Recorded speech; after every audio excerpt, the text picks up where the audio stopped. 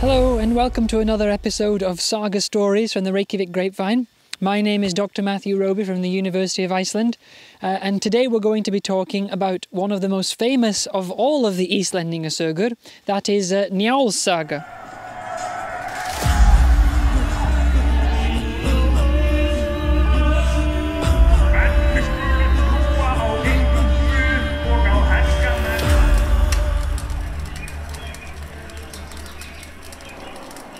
Njáls Saga was written in the late 13th century and is first attested in manuscripts from around the turn of the 14th century.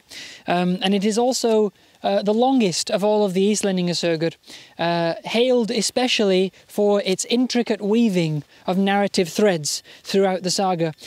In fact, people who are reading sagas for the first time, one of the common problems that they have is understanding exactly why things happen later in the saga, which are actually set up in events, sometimes seemingly insignificant events, and relationships that are established much earlier. And Njáls Saga is a prime example of that. It shows how feud violence develops according to a sort of a snowball effect. Lots of seemingly small events building up and triggering an avalanche of violence. Njáls Saga therefore shows the tragic and self-perpetuating nature of feud violence, which, if the sagas are to be believed, continue to plague Iceland throughout the Commonwealth period. But Njáls Saga also shows how the law can be used as a guard against this self-perpetuating feud violence. It contains some episodes that show the success of law in preventing feud, and a few episodes that show the tragic lack of success of the law at stopping feud violence. And we begin the story of Njáls Saga here at Hlíðarendi, which was the farmstead of one of the heroes in the early part of Njáls Saga, whose name is Gunnarr. He's known as Gunnarr á Hlíðarendi, or Gunnarr of Hlíðarendi. Gunnarr is a handsome, brave hero and a great fighter. And like many heroes in the Icelandic saga, he goes off as a young man to a trip to Scandinavia, where he wins renown doing various deeds and acts. And then he comes back to Iceland, and then goes to the Althing, where he meets his future wife, Hallgerður, who is known as one of the best matches in Iceland at the time, well known for her long legs and beautiful hair. Now, Gunnarr gets engaged to Hallgerður at the Althing, despite receiving advice against it from a number of people, including from her uncle, who warns him of Hallgerður's bad temperament. But they do get married, and Hallgerður and Gunnarr return to Hlíðarendi to live. Now, a few years after they get married, there is a particularly bad winter, and lots of people are running out of supplies. But Gunnarr, as a consummate hero, very generous, gives to all of the farmers who come to ask for supplies who are running short. And because of that, Gunnarr himself runs low on supplies. So he rides to the house of a neighbour called Otkell and asks whether he can have some of his supplies to survive the winter. And despite the generosity that Gunnarr has shown, Otkell refuses. He refuses to sell or give any of his winter supplies to Gunnarr. One of the people who's with Gunnarr suggests that they just take what they need by force, and if they really want to, they can leave the fair payment for it. But Gunnarr refuses. He says, I will not be a thief. Now, one of Gunnar's good friends is Njáll, who, as the name of the saga suggests, is another of the saga's main characters. Njáll is a wise man, very skilled in law, and a great peacemaker. And he's a good friend of Gunnarr, and he hears about this refusal to give supplies, and he provides Gunnarr with ample supplies to survive the winter. Now, the following summer, when both Gunnarr and Njáll are at the thing, Hallgerður tells one of her slaves to go and steal provisions from Otkell's farm. Now obviously there's a great difference between the situation that they were in the winter and this situation in the summer. During the winter everyone is struggling to have enough food, and so the transactions of supplies show the great benevolence of people like Gunnarr and Njáll and the great stinginess of people like Otkell. But of course now it's high summer, everyone has enough to eat, but Hallgerður sends this slave to steal from Otkell just out of spite, just out of revenge, and she tells him to steal butter and cheese and burn down the storehouse so that the crime will be covered up. When Gunnarr returns from the thing, he's served cheese at his house at Hlíðarendi, but he is suspicious about it because he knows that he didn't have any cheese, and he asks her where she got it from. She replies in a coy way, but in a way that makes it clear that she has not only stolen the cheese, but is also very proud of having done so. And at that point, Gunnarr does a very famous thing. He slaps her in the face and says, "I refuse to be married to a thief." Although they do stay married, of course, but Hallgerður then says, "I will remember this slap and I will avenge it if I can." Now we fast forward a little bit. Gunnarr is involved in a series of feuds, including one feud that arises from this theft of cheese, and another feud that arises from a row at a horse fight. And during these feuds, Gunnarr kills a great deal of men in self-defence, often when he's ambushed by many men. But with Njál's help, remember he's a great lawyer, Gunnarr is able to escape the legal consequences of most of these killings, until finally he ends up being sentenced at the Althing to lesser outlawry. This means that the person who has been made a lesser outlaw has to leave Iceland, if they can, for 3 full years. And if they are found in Iceland not trying to leave, they can be killed with impunity during that 3-year period. So Gunnarr and his brother Kolskeggur are both sentenced to lesser outlawry at the Thing. And they're getting ready to leave, to sail out from Iceland, from the bay here at the Markarfljót river. And so Gunnarr and Kolskeggur get on their horses here at Hlíðarendi and ride towards the shore. Now before Gunnarr reaches the Markarfljót river, his horse happens to stumble. And Gunnarr is unseated, he's thrown off his horse, and he ends up falling down, but facing his farmstead. And he is captivated by the beauty that he sees in front of him of his own farmstead. And he utters a very famous line. He says, "Fögur hlíðin, svo at mér hefir hún aldrei jafnt fögur sýnst, bleikir akrar og slegin tún, og mun ég ríðar heim aftur og fara hvergi," which means, "Fair is the hillside, such that it might never have seemed so fair to me, pale fields and mown meadows. I will ride home again and travel nowhere." So at this point, because Gunnarr is choosing to stay in Iceland despite being an outlaw, he's basically sentencing himself to death. He knows that people will be after him. But Gunnarr goes about his business as usual, as if he hasn't been outlawed, and then at the next Althing, the next summer, he's sentenced to full outlawry. Now Gunnar's enemies, one of whom is named Mörður Valgarðsson, who is a prosperous farmer in the region who is jealous of Gunnar's success, they plan an attack against him here at Hlíðarendi. And the attack goes like this. Gunnarr has a dog, a guard dog, that was given to him by his brother-in-law, Ólafur Páfi, whom we spoke about in our video at Þingvellir. He's given him this guard dog called Sámur, which is a dog that is both clever and strong, and people think that Gunnarr cannot be defeated while Sámur lives because he will always alert Gunnarr to danger. So they begin by trying to lure the dog away, but the dog sees that the people are armed and ready for battle. He can tell that there's going to be an attack, and he starts barking and attacking them. One of the attackers kills Sámur, and he lets out an enormous howl that Gunnarr hears from his house and therefore knows that his death is coming. Then They send one man to the farmstead to see whether Gunnarr is home, and he tries to look through one of the windows to see, but Gunnarr is ready with his halberd. That's a big pole axe. He sticks it through the window and kills this attacker. Well, he sticks it through the window and pierces the attacker, and before the attacker dies, he returns to the group, and they say, well, was Gunnarr home? And the attacker says, I don't know whether Gunnarr is home, but his halberd certainly is. So then they launch several attacks on the farmstead, but they keep being beaten back because Gunnarr has his bow and arrow, and he keeps shooting from afar so they can't get close. At this point, Mörður, the jealous farmer, suggests that they burn him inside his farm, but the other attackers don't think that's a good thing because it's shameful to burn such a hero in his farm and not fight him properly and honourably.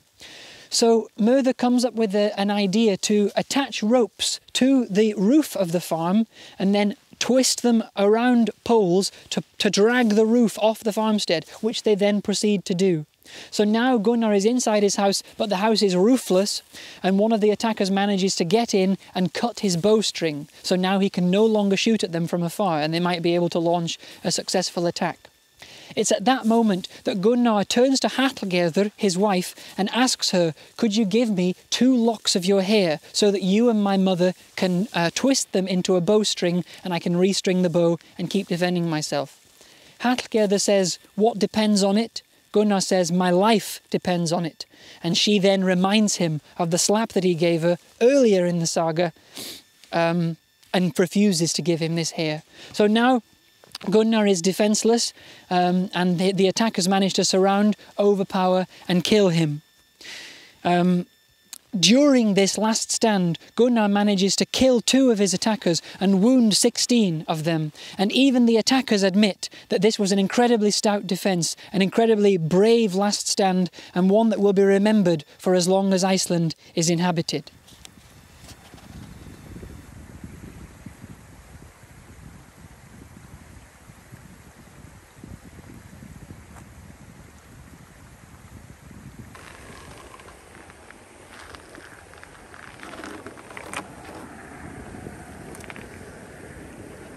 So we've come a few kilometres south of Hlíðarendi to the shores of the Markarfljót river, leading southwards toward the sea.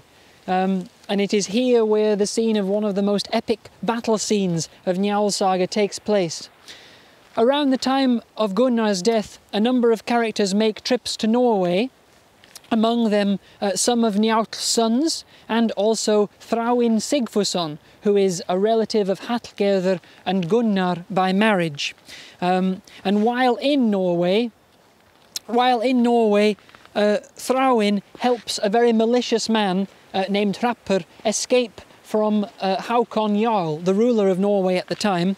But it's actually the other Icelanders who are in Norway, the sons of Njáll, who are held accountable for this crime. They are attacked, and in fact they are imprisoned.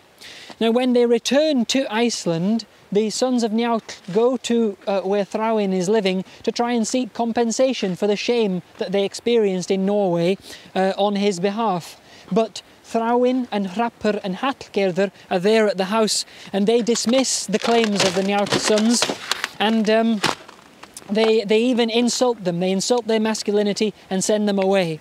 So a little while later, Njáll wakes up at his home, Bergþórshvoll, to find his sons up and dressed for battle. And he asks them where they're going, and they say, we're going to hunt for sheep.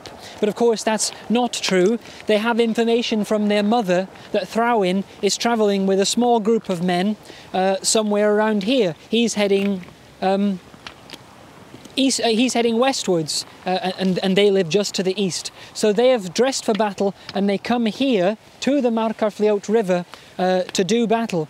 Now, this also takes place in winter, so as it is now, the Markarfljót is partially frozen. There are large slabs of ice on each side, and apparently there are even beautiful arcs of ice going partially over the river. And how the battle unfolds is that there are 7 men in Þráinn's party, and they are on one of the eastern banks, and the sons of Njáll are here on the western shore.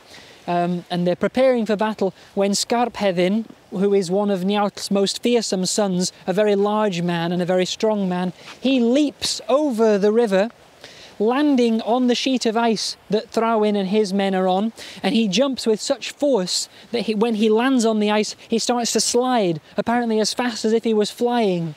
He flies on this ice through Þráinn's party, so fast that nobody can hit him, and he manages with his large battle axe to hit Þráinn in the face, killing him and knocking his teeth onto the ice. So you can see that it's a very epic, a very cinematic battle that takes place and possibly threatens the whole peace of the region.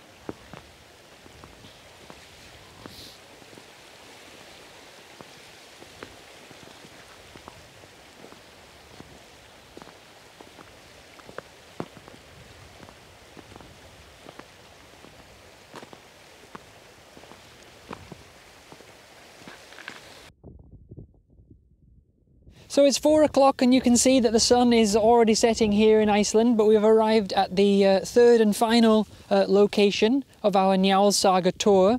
This is the site of Bergþórshvoll, which was the home of Bergþóra, hence the name, who was the wife of Njáll. It's where Njáll, his wife, and their sons lived in the sagas.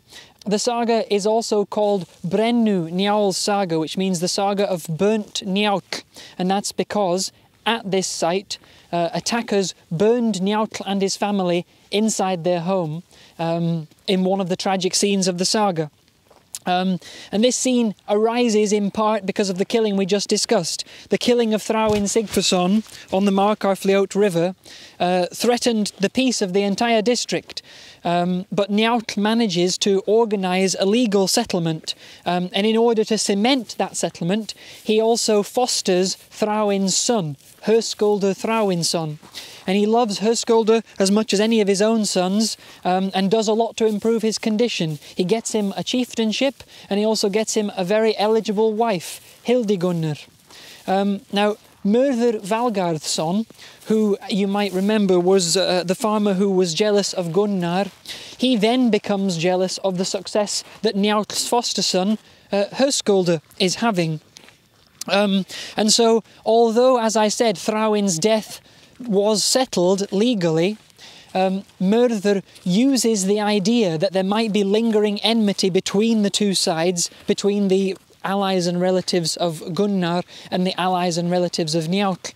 He uses the idea that there might be still lingering enmity there to drive a wedge between the sons of Njáll and Höskuldr. In particular, he's able to use lies, like that there is still this lingering enmity, and other deceits to convince the sons of Njáll that Höskuldr is against them. And he manages to convince them to kill him in a tragic scene while he's just sowing crops in his field. And after the death of Höskuldr, there are many people who mourn his death, but nobody more so than his foster father, Njáll. Now, they almost managed to achieve a legal settlement that might prevent further feud violence after the death of Höskuldr, but at the Althing, this unfortunately falls through at the last moment, in a very interesting scene, in fact. And so then the relatives of Höskuldr are now bent on blood revenge, and they are led by Flosi, who is the uncle of Höskuldr's wife, Gunnarr. So after the settlement falls through, various people here at Bergþórshvoll have premonitions of disaster. Both Njáll and Bergþóra can foresee the deaths of their family and the destruction of their homestead, and a woman who is living with them, Bergþóra's former foster mother, who is still a pagan, even has a prophecy that the farm will be burned, and she even warns them about it. But all of the family of Njáll show great fatalism in the face of all of these premonitions, because they do nothing to try and flee, they do nothing to try and avert the coming disaster, they simply wait for it. And on the night of the burning itself, this fatalism continues to be shown to an even greater extent, arguably. Flosi and the rest of the burners arrive at Bergþórshvoll, and Njáll and his sons come out of the house, and it seems like there might be a battle between the two sides. And at that point, the burners are not quite sure how it's going to go. They're not even sure that they're going to win necessarily, or that they're going to win very easily. But at that moment, Njáll decides to order his whole family back inside the house, even though people have warned him that the house is going to be burned. When he makes this order, his son Skarphedin even repeats that warning. He says, I don't think we should go inside because they're just going to burn us inside the house, but we're going to follow your advice anyway. So they go into the house and the burners light the fire. The house starts to set on fire, and Njáll continues to show this fatalism, this unwillingness to do anything to avert his fate. Because once the fire is lit, the burners offer various groups the chance to leave the house. Women, children and servants. And they call Njáll to the door and they say, you and Bergþóra can also come out, because you had nothing to do with the death of Höskuldr, and you're both old. But they both choose to stay in the house. Njáll says that because I'm an old man, I don't want to live in the shame of not being able to avenge my sons after this burning. And Bergþóra says, I was given to Njáll at a young age and I intend to die with him here. So they return to the house, even though it's on fire. And in fact, they have a sort of a saintly death. They take their equally innocent grandson to their bed, they cross themselves and surrender themselves to God, pull an ox hide over themselves and just wait to be consumed by the flames. And then increasing the idea of this saintliness, once the burning has happened and they're going through the rubble to try and find bodies, they pull this ox hide up and they find Njáll and Bergþóra and the grandson's body almost entirely uncorrupted, which in medieval texts is usually a sign of saintliness.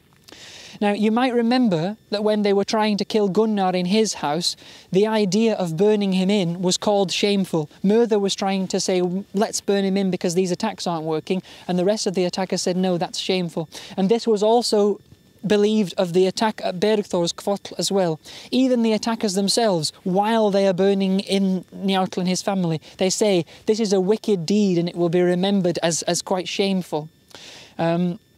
And in fact, this is true. The rest of the saga narrates how one of the people who does manage to escape the burning, Kári, Njál's brother, now son-in-law, he managed to escape and he tracks down many of the burners, killing them in vengeance for this wicked deed. And the saga ends ultimately with him making peace with the lead burner, Flossi, and marrying Höskuldr's former wife, Hildigunnr. So it's a very interesting tale of the burning. It's very tragic, of course. It's one of the tragic climaxes of the saga. And it shows how characters in the sagas, in particular in this case Njáll and his wife, they surrender themselves to fate. They're both Christians at this point, and so they could be surrendering themselves to a Christian fate. Like I said, their death is quite saintly. But ultimately, this is something that is common to many saga characters, pre- and post-Christianization. They often accept their fate willingly, stoically, and that's part of the ethos of the sagas. So that's it for today's episode on Njáls Saga. We hope you enjoyed it. If you did enjoy it, please remember to like, comment and subscribe below. And please look out for future saga stories from the Reykjavik Grapevine in the future. My name's Dr Matthew Roby from the University of Iceland, and I'd like to thank you for watching. Bye-bye.